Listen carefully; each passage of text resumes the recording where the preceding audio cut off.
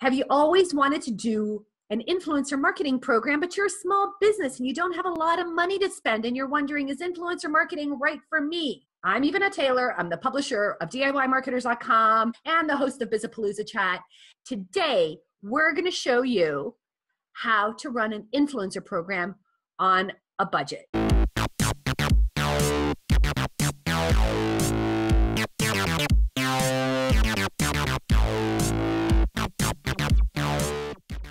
Talking to Michaela Underdahl. She's the backbone behind Nimble.com. She's behind the scenes building that brand and its influencer program on a teeny tiny budget. Welcome, Michaela. It's so great to have you here.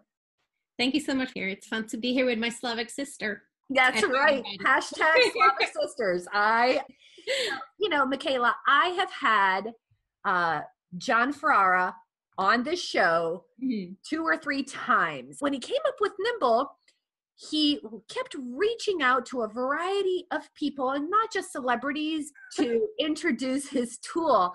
So I know that he built that brand on a budget, but of course, once the company got bigger and bigger, he continues to spend very little money on what I would call push marketing. It's a lot of relationship and pull marketing, and you are the woman behind that. And that's why I wanted to speak with you, Michaela. So talk a little bit about your history with Nimble, because you are actually doing exactly what John was doing. Yeah, exactly.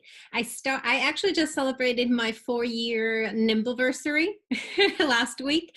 So I have been with the company for 4 years. And like you said, John is a big believer in influencer marketing and word of mouth marketing. That's how he built his previous company. You also mentioned Goldmine.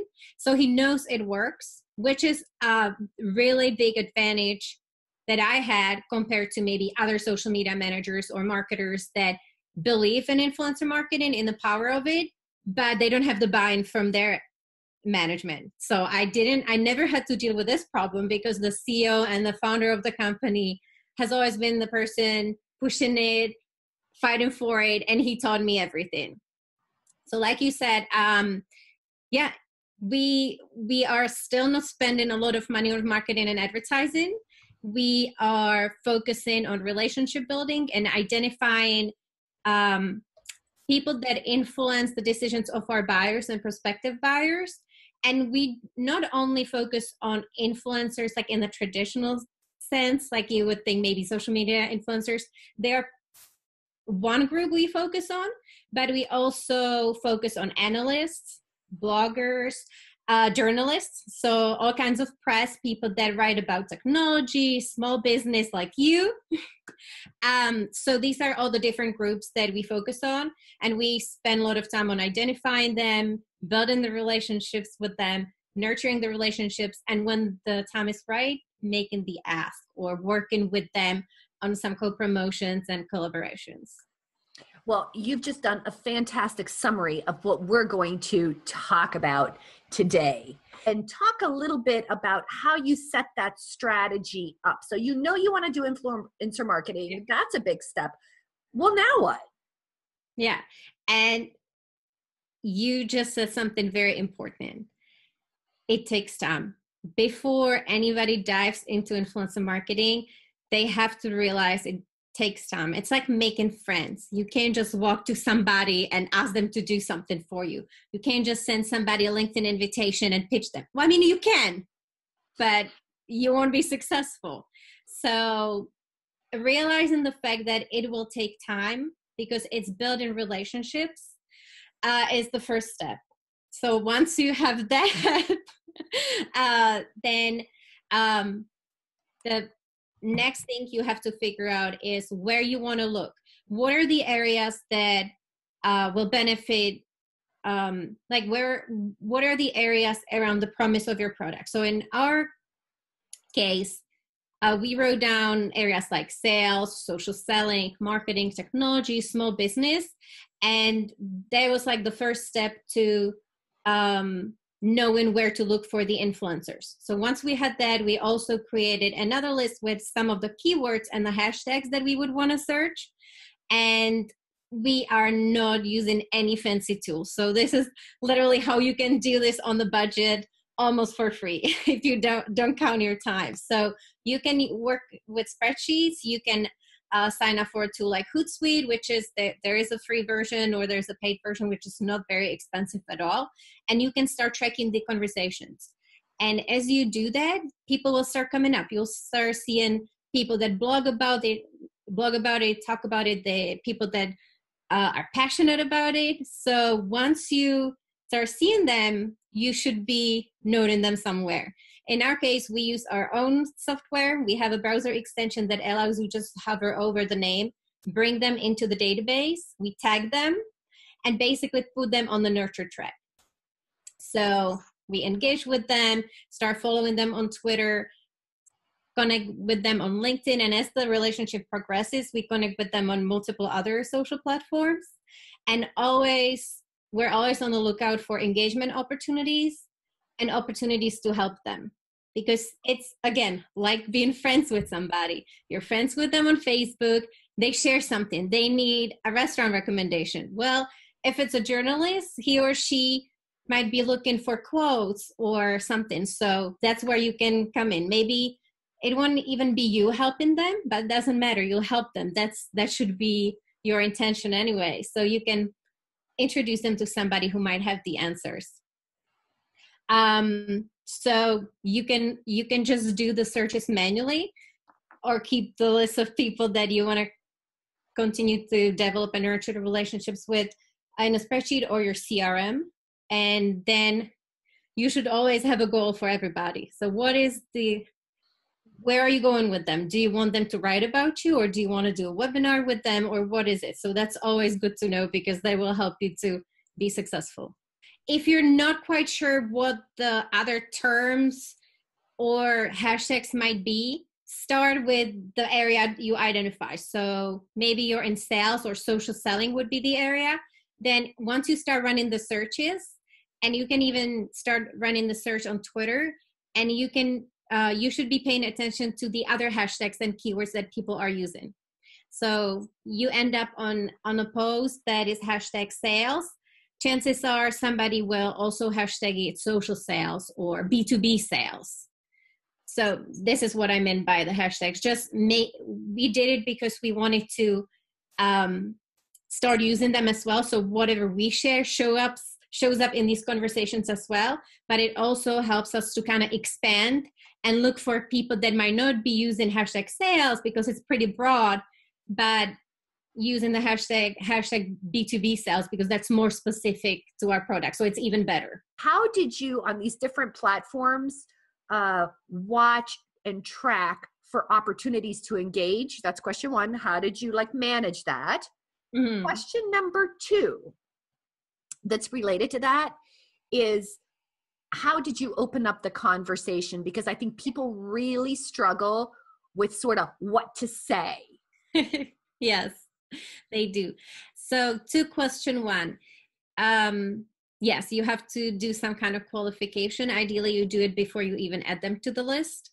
And like you said, looking at the number of followers, that's not a really good indicator. It's an indicator, but you shouldn't be judging people based on how many followers they have.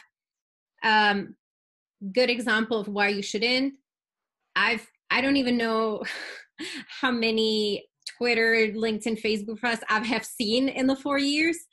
And everybody knows that you can buy followers. So you can just don't look at just that. So great way is to go through the person's whatever platform you land on first, go through their social feed, see what they're talking about. Maybe they're linking to a different platform. Maybe the platform you're on is not their primary platform. Maybe they're active more on Facebook. So they'll usually be sharing the link to Facebook, kind of guiding people where they want them. And yeah, we look on what they share, what they talk about, where they publish, if they contribute to any publications, are they good writers? Do they have good analytical skills?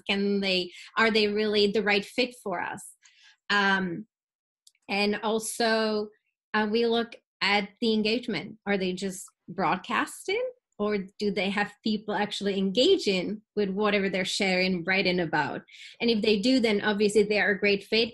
And they don't need to have 40, 100,000 followers. They can have an amazing community of few hundred or few thousand.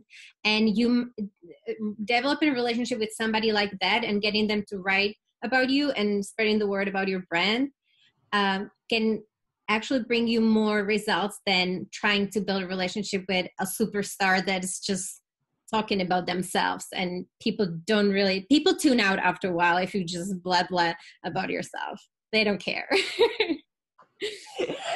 Before we leave question number 1, give folks a quick tip on how to tell that a person is engaging actively on this platform. On the first look, it can look like they are active, but then when you spend a little more time looking at it, and clicking on the links, you'll see if they're actually adding some value to the article they're sharing. Are they adding their own thoughts? Do they have people asking them questions? And if so, are they responding to them, or they care just about sharing stuff and likes? So all these things, and you'll start seeing people that share videos and podcasts, and then they say, okay, so this person on this podcast talk about this. This is an amazing point. I do it like this. So that would be the right person, the person that engages, that actually cares and does the content creation right. Great. So let's go. Speaking of which, great segue into question number 2. You know, when we want to make friends with someone and you really want to be friends with someone, but they don't know who you are, you can kind of feel like, I don't know what to say. Yeah, exactly. And I have to admit that I feel that way. I'm not naturally witty. I'm not naturally funny. Some people say things I see like on my chat and I'm like, dang, that was smart. Yeah. Honestly, I never know what to say.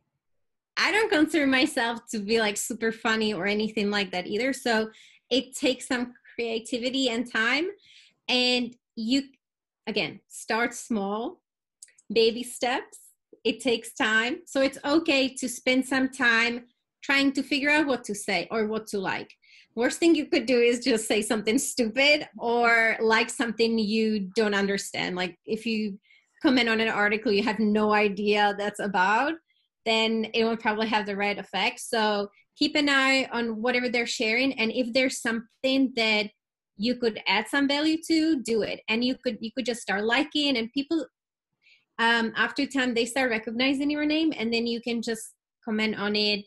And if you have something to say about it. So chances are, if you're looking for the right influencers in your area of expertise or around the promise of your brand product, then you should have something to say about it. Like, how many of these relationships can you really manage? Good question. Good point. So the Dunbar limit tells us that we can't manage more than 100 or 150, whatever the number is, relationships. So at the beginning, I mentioned spreadsheets. They're great. That certainly help with keeping the information in your head. But that's why we use CRM, or that's why John developed the product. So it can help you store the information about all these important people, and not only store the information, but then telling the software to ping you when it's time to follow up with them. So if you really want to scale influencer marketing, then you have to manage more than 100. But you can do it. It can be just you, and it can be just you in the spreadsheet. You probably will need some help, like getting a CRM database that can do the nudges for you. I'm not talking about automating the process, because they're relationships and they need the manual human touch, but they can help you in reminding you it's time to follow up. Or once you promise somebody something, you should note it there and schedule a reminder for the CRM to nudge you that it's time to do it. When you're asking influencers to create content for you, what kind of real value matters to the influencer? what you trade, how you trade, Yeah. you know, that type of thing. Yes. So going back to how we develop the relationships. So once people get familiar with our names and we've engaged several times and we feel like the time is right, we always try to do one-on-ones with them. We get them on Skype or Zoom, turn the camera on, and we get interested in them. We ask them how we may help them. And people love talking about themselves and what they're passionate about, so they'll tell you. So maybe we won't pay them for the content, but we can help them in something that might be even more valuable for them. Maybe we can make some introductions, or we can do a webinar with them and really promote them to our audience. So we're always looking for a way that would work for both of us. We also give our product to many of them for a discounted price or even for free. So if it's something that can save them hours, they're already saving money because they're saving time, and time's more, you know, that's the most important thing we have. So if you don't have the budget to pay, you have to be creative. And a great way to be creative is just to listen, ask them, what is it? How can I help you? What are you struggling with? Can I do something for you? Talk about the goal setting from Nimble's perspective as a business, and then how that translated to what you want from particular influencers, how they can help you. Yes, so it's part of the research. So if we come across somebody that is an amazing writer and they contribute to Forbes, that would be the goal for the specific person. Ideally, we want them to write about us in Forbes. Another influencer might be an amazing storyteller with amazingly engaged audience. So we would want to do a webinar with them. So it really depends on, that's why you need to do the research and figure out what is it they're best at. Worst thing you can do is to do something that doesn't make sense for anybody. What about getting help? Give people some pointers on what is it that they should be doing themselves, and what is it that they can then start handing off, and what does that process look like? And, you know, what should you be looking for? I started slowly, of course. When I started, I wasn't really even familiar with social media and how all this thing works. So it took time. But John did want me to jump right in. But there was a learning curve. And he, of course, had to make sure that I knew how to approach it. He started making introductions with the people that he was already like really good friends with. So he would introduce me, introduce my role, and basically tell them she's going to be the point of contact from now on. And yeah, so I think when somebody's looking for somebody to help them with this, they need to look for somebody with really good social skills, somebody who for like a person who you seem like somebody who would not have problems starting conversations, and you find that out during an interview. Is it somebody you would want to have a beer with, or like what would you talk about if you went to lunch? Would it be awkward? Then maybe it's not the right person for this. But if it's somebody you just like, you know, you start and you can't stop. Like every time we get on a phone call together, it's like 2 hours. I'm like, I want to talk to you, but I also have work to do. Right. Yeah. So looking for somebody with great social skills, and then also making sure that you show them the process and explain them that it does take time, that they need to understand that even though you will give them some goals, like how many, I don't know, run items they have to secure, you have to let them know that it is the main goal, but if they feel like the time is not right, or they get in some pushback from the people, the relationship is always the most important thing. So we might not hit the run item quota, but it's much better than ruining a relationship with amazing person and influencer. Great point. Now, did John have a process written out, or was it more of on the job training? Like you sat with him, you watched him. How did that work? Yeah. John is a visionary, but he is not the person that would write a process down.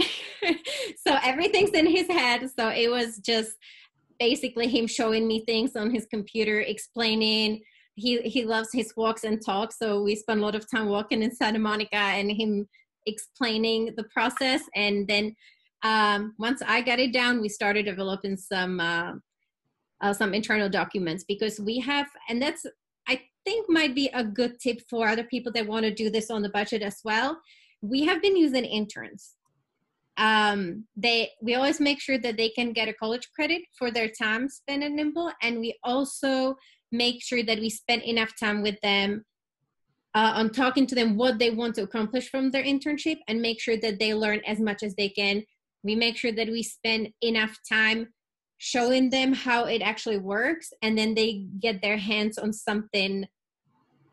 They actually learn something. That they don't just do data entry, which sometimes you need, but you actually teach them something, and then they're more than happy to jump on anything. So we've been using the internal processes to train other hands, and we've been using interns, and it's been working great for us. When you have interns, how long do they typically stay, and how does that work? Like, are you able to teach them fast enough and then they're gone? Yes, that is a really good point. Our interns usually stay, it really depends. We've had many over the years. I would say usually 3 months. But since we already have the process down, we can teach them pretty quickly. And they start with content creation and curation. And since we already have a lot of documents for them, they can always look at. It's much faster, but there is still the problem that they do end up leaving, and then you have to do it again. But it's not been too big of a problem. You can get over it. Once you have the processes, then every time you teach somebody, it's faster and faster. A lot of our audience are either Main Street business owners. As I mentioned, they could be accountants, lawyers, hairstylists, restaurant owners, people like that.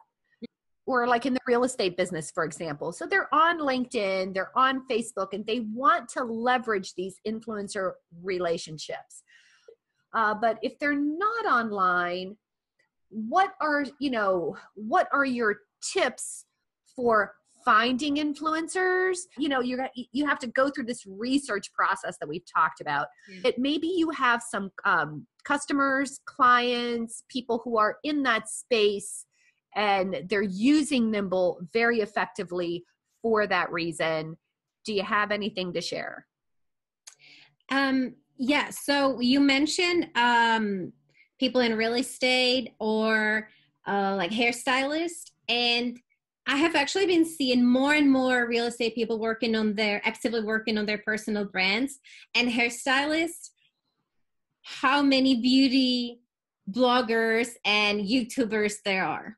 So it will be a different platform than we use. We're mostly leveraging LinkedIn and Twitter, but it also depends on what space you're in. So if you're a hairdresser, you have a salon, then you would probably be looking at different platforms, more visual platforms like Instagram, Pinterest, YouTube, just running the searches, Googling things, and you start discovering them. With real estate, it will probably be LinkedIn and Twitter, but they're there. It might, like you said, it might be a little more difficult than in our space, but I think more and more people are realizing the power of personal branding. So there's more and more people already. What's been the most exciting thing that you feel has resulted? Like, what wonderful thing has happened to Nimble as a result of the work that you and John have done in influencer marketing? We have been accepted in a Microsoft Accelerator, and we have signed multiple agreements. So Microsoft's actually reselling Nimble through their resellers right now. And that was something that John accomplished. That was the deal he basically secured through his networking efforts through some Microsoft influencers. So that's another great example. Yeah.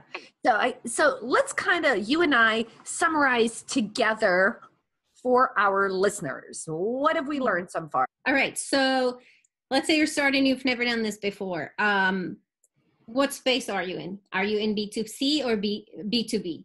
Then look at some of the social media platforms that are better for your space. So I already mentioned that in B2C, it might be more visual platforms like Instagram, Pinterest.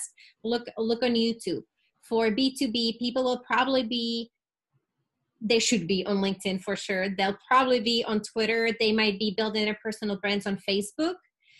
So I will start looking there. Also write down all the areas that you want to start looking for people. So for us, it's sales, social selling, marketing, technology, small business, and start searching these terms. So you can use the search on the social platform of your choice and pay attention to the hashtags. So when you find a great person, look at what are the hashtags that this person uses. And also, who are the people this person, this influencer is influenced by. Look who they follow. When you're on Twitter, look on Twitter lists. What are the Twitter lists they curated? Because people hang out with people like them. So who are the people these people talk to? Who are the people they put on lists? Or if you run across like an influencer list, who are all the other people that somebody included on the list with this person? Then keep the list somewhere. Like I mentioned, we keep it in Nimble, and then the advantage is that you can also tag them and the whole team can easily find the tag. You can also create custom fields and qualify these people. Like you mentioned, Ivana, that maybe you would even rank them like tier 1, tier 2, whatever.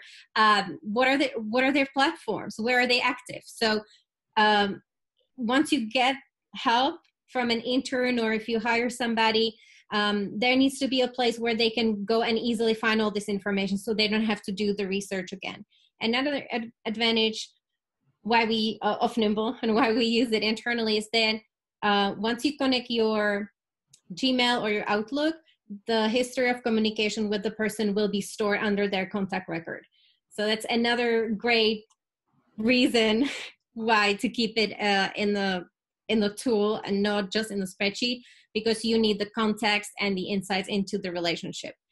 And once you have them somewhere, start walking in their digital footprint and start paying attention to what they're saying and look for engagement opportunities and opportunities to help. Do they have a webinar? If so, can you share it? Can you tell your community about this awesome webinar? Do they have a book coming out?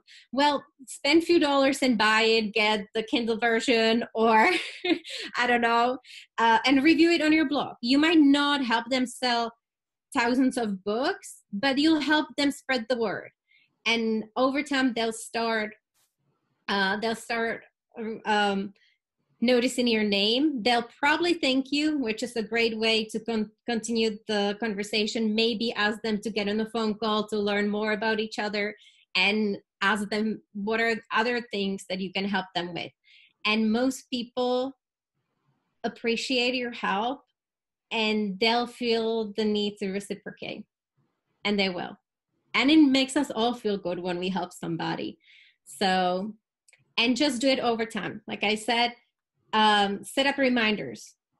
Find a tool that can remind you to check on these people periodically, and just, you don't have to touch them every day, not even every week, but periodically. And as you build your lists, you can do a little bit of this every day and touch few people here and there. Well, I think that is outstanding. I hope you guys took great notes. If you didn't, you're going to have to watch this again. I want to thank Michaela Underdahl from Nimble, the woman who makes it all happen. Thank you, Michaela. You're so welcome. Thank you so much for having me, Ivana. And I hope this has been helpful. If anybody has any questions, they can find me at michaela@nimble.com. Brilliant. So join us this week and every week on Bizapalooza Chat, Mondays, 2 p.m. Eastern, 11 a.m. Pacific, and we'll see you then.